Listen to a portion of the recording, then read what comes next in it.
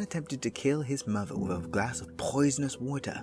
His mother drank the water, which spelled his demise. However, while she drank the water, her death happened due to a heart attack moments before the poison could take effect. Now, what would the courts do in this regard? The courts deemed it necessary that a murder be caused by the actions of the defendant.